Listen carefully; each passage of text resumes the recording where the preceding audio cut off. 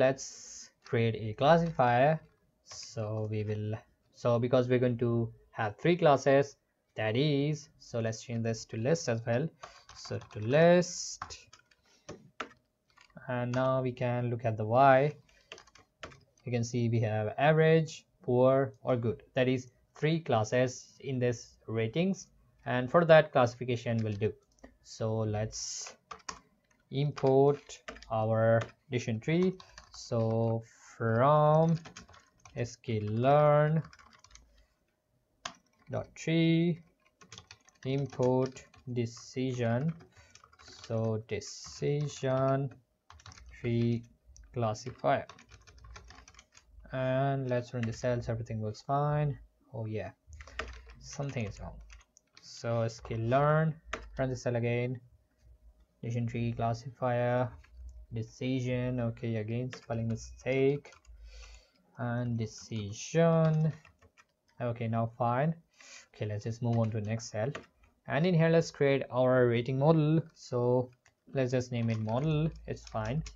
And then our decision tree classifier, so decision tree classifier, and let's train it with our reviews, that is this TF-IDF transform values from our ratings, feature extracted, etc, etc.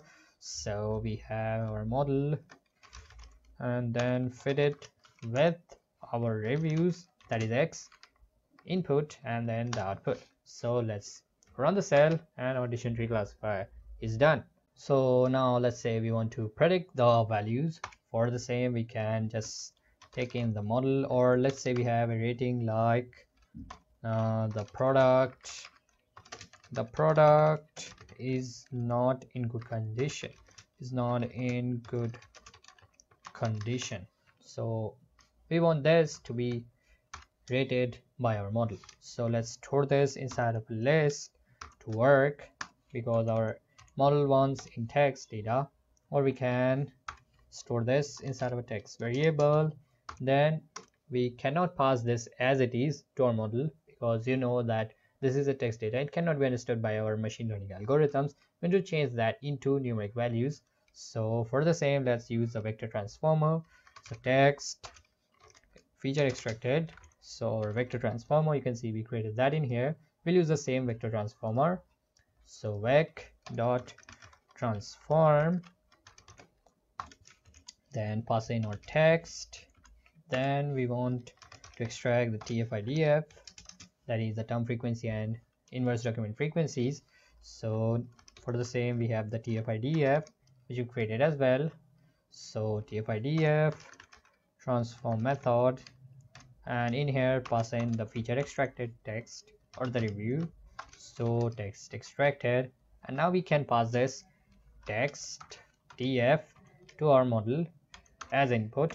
So our model dot predict the input or the rating for this text data, so text TF, and now don't pass this inside of any list or array, just pass as it is to our predicted model.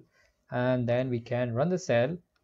You can see we have poor as the rating, so it's obvious that the product is not in good condition, the rating will be poor. So we have successfully created a rating bot where we can pass in our reviews, and it will tell what it is or rate it as correctly. So in the next lesson, let's create a function where we can just pass in this rating as a string, and then we will just get what is the rating for that, or just get the rating or review printed and the rating beside it. So we don't have to just perform all of this for each and every comment we want. So see you in there. So to ease up this task of our rating bot or performing rating, let's create a function. So let's remove this, and in here let's create a function, simply rate, and then we will get the comment. So comments or reviews, and make sure to create it a list, just pass in a asterisk in here, because we'll get some sentences or a lot of comments, so that stays at that. And we have syntax error, it will be in here, and then let's just use pass for now and run the cell. So what we will do in this function, well, we'll get the comments, then we will feature extract or extract the features from the text, then we will perform TF-IDF transformation, and then we can pass that to our model to predict, and then we can print in the review and its rating. So let's do that in here. So remove the pass. First of all, we need the feature extraction ones. So fex feature extraction, that is our vector. So we created that in here. So we did not to fit that again. We can just use the transform function. So transform function, then we need to pass in the comments. So just pass in the comments, then we can just perform the TF-IDF transformation. So let's use the TF variable, TF-IDF, and transform. So dot transform method. And now we need to pass in the feature extractions. So features from the comments, and now we can pass this TF-IDF, that is term frequency or inverse document frequency, to the model. So let's store that into a prediction variable. So our model dot predict, and we'll pass in our TF-IDF, that is term frequencies and inverse document frequencies extracted from our comment, and then we can print our comments. So let's say we get for our comment and ratings in the pred. So let's say we have review and rate or rate, so that's a rat. So rate in zip. So make sure to use the zip function we discussed in the all built-in section. So I'm not discussing that in here. You can just go in the all built-in section and check that to use zip function to pass in two elements to a for loop. So we have the comment and the predictions. So the comment and the predictions, and there we will print the comment. So that is review, and then that is followed by, oh, that will be a variable. Then we will print in a colon, new line, and in the new line we will have the rating. So we will have the rating as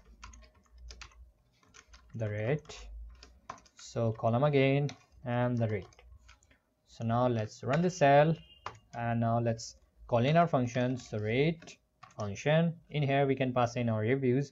So let's say not in good condition, as we pass not in good condition,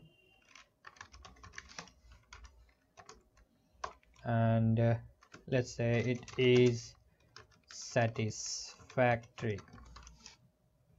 So run the cell, you can see we get not in good condition, rating as poor, it is satisfactory, we get the rating as good. So we have created this rate function where you can just pass in the comments. It will perform the feature extractions and transformation and prediction in this function, and then it will also print the review and its rating that is done by our rating bot. So that's it for this lesson.